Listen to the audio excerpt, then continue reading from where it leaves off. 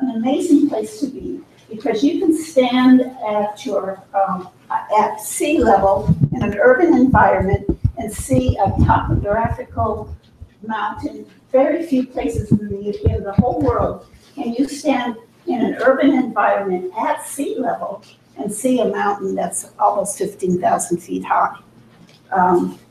So one of the reasons, the first page is, this is one of the ones, it should fold up to see this little map of the tectonic plates. And we're in a most unusual spot. You can see the North American continent plate and the huge Pacific plate.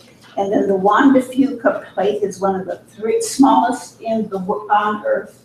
And if you have good eyesight and you know your geography here, you'll be able to figure out where we are in Seattle at this little junction right there.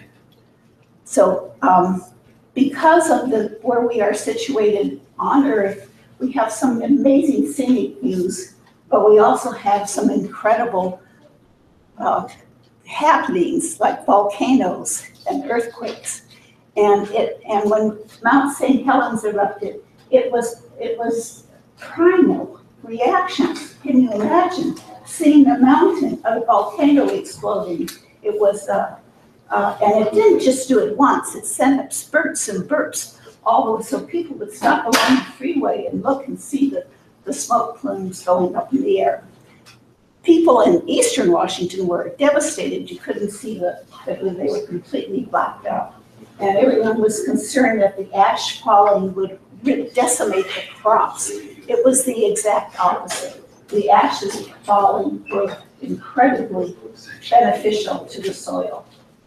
And here right here where we are, the valley between Lake Washington and Lake Sammamish is incredible volcanic soil. And it was quite a happening, as you can imagine. So the next page. Did we do this one? I don't know. The funny is this is an origami lesson, and so yours. I think I checked all of them. It's the map of Seattle, and you can see where Seattle University is on there. And you can see when you're at Seattle University, your equidistance, now this is a phenomenon too, your equidistance between salt water and a huge body of fresh water in Lake Washington, you're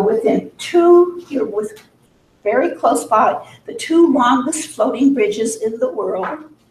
And guess what? They're closed this weekend. What one of them is? Oh, just one of them. 520. 520. Don't drive north this weekend.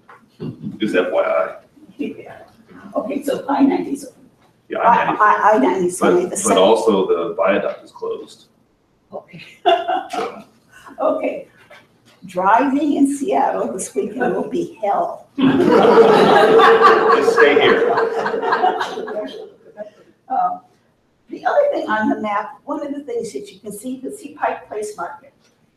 Now, growing up here, and Pike Place Market is the one place in the world, if I want to feel good about being a human being, I can go to Pike Place Market and just feel good about being a human being, being part of what people have been doing for thousands of years, is putting out the things they made with their hands and sharing them with their fellow human beings, or sharing the things that they've actually grown. And that's one of the, well, Jason, you explained that better about the sellers at Pike Place Market. So in order to keep the place as lively and as archaic as it is, you can't use the market to establish rental rates. It will destroy the place overnight. So what the city does with taxpayer help, voluntary taxpayer help, is most of the rents are way below market. So that really encourages creativity, people bringing things to market that otherwise would be unviable. And it's one of the top tourist attractions on earth. Well, yes, that's the ironic thing that happened in the early 70s. the city developers wanted to tear down the market and put up a well-designed buildings and, you know, a good commercial enterprise. And the people just rose up and said, no. Victor Steinbrück, the architect, was one of the main people who helped save the market. Well, in the early days, when I took my children there, the top of the market is where you walk around, and that's where the farm, where all the business goes on. It goes down the hill, and there are levels underneath the hill. And back in the 70s and all, it was like a rabbit warren. My young boys would, can we go? And off they go, and they find out that the people would sometimes open up their storage place and then sell whatever happened to be there. But now that's all gone, of course, and the levels are now all viable places. And as Jason just said, so it's ironic that the city fathers wanted to tear down this place. It is now on the World Tourist Destination list. And in the summertime, when the cruise ships come, I feel it's destroying how I felt about the market.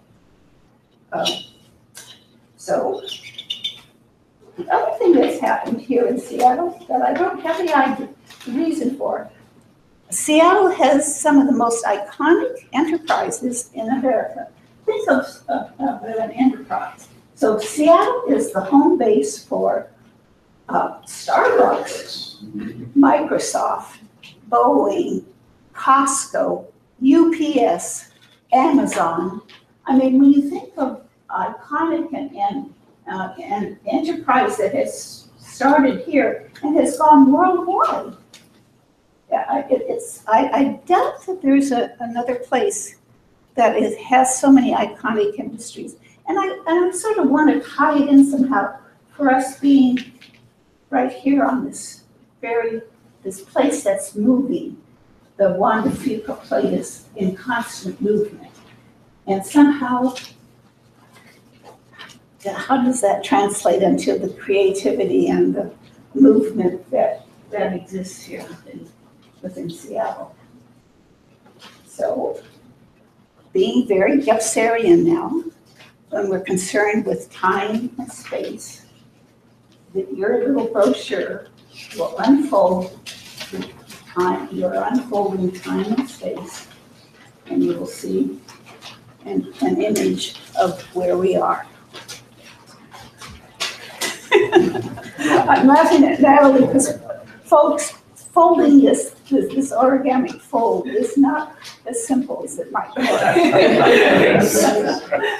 I challenge you now to fold it back into the booklet.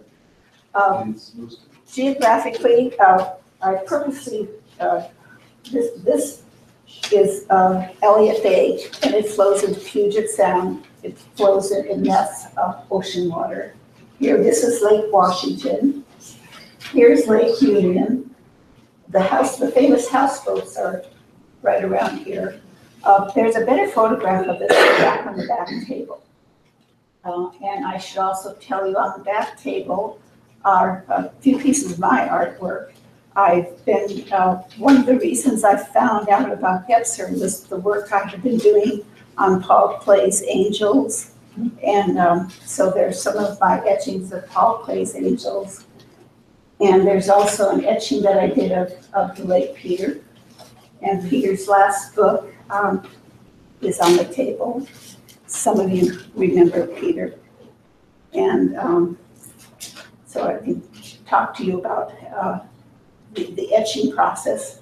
What I love about it is it's back to a Renaissance technique, no electricity, just your muscles. And I think of that as being very Gebserian, is that whole ancient technique of etching and how that's developed. So welcome to my home. And, Thank you. Thank you. And take the challenge now.